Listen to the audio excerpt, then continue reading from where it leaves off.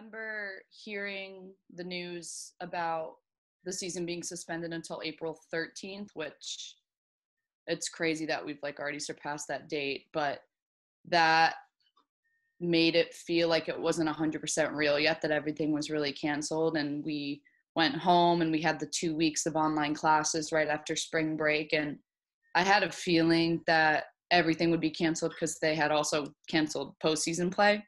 And then when I heard the news about our last four or so games being canceled, that's when I finally was able to realize, like, oh, this actually is the cancellation of all spring sports. And I was so mad because, especially being a senior, it just hit so much different.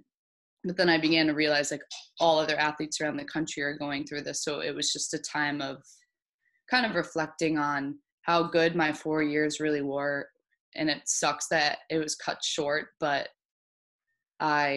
it was just such a whirlwind, like worrying about moving out of my apartment because I didn't know when we'd be allowed back on campus and when we'd be able to move out of the locker room. And it was a total mess, honestly, hearing about everything. And there like wasn't really time to react to it, almost, because it just didn't feel real for a little bit. When I heard about the year that the NCAA is granting all spring athletes, I already knew, like, I unfortunately wouldn't be able to take that year on just because I've got plans for online grad school and starting my job this upcoming fall, which stinks. I mean, it would have been it's nice to know that the opportunity was there, and it makes me happy for the athletes that are able to fulfill that and take on an extra year. But it definitely provides me with some closure, though, because although it stinks that I won't be able to play lacrosse for another year, the decision was kind of made for me, which it's kind of nice to not have to worry about making that decision.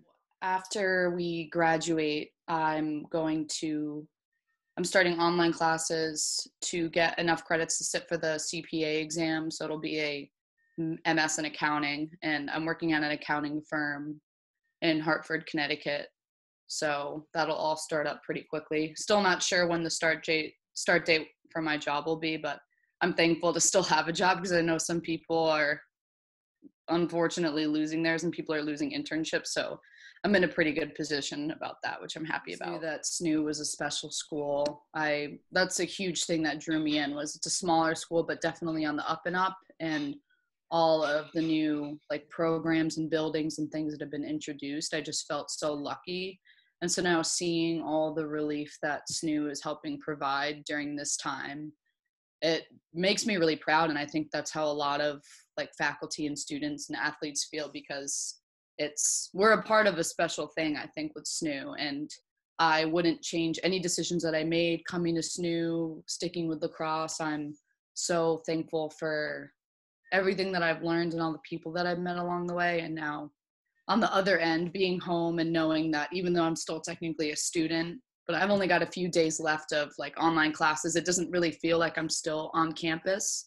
But seeing the news about how they set up the gym as a relief site for any overflow and all these donations and meal programs, it's amazing to see SNHU setting the time and effort aside to do that for the community. And it makes me really happy to see that. I'm proud to be a part of that.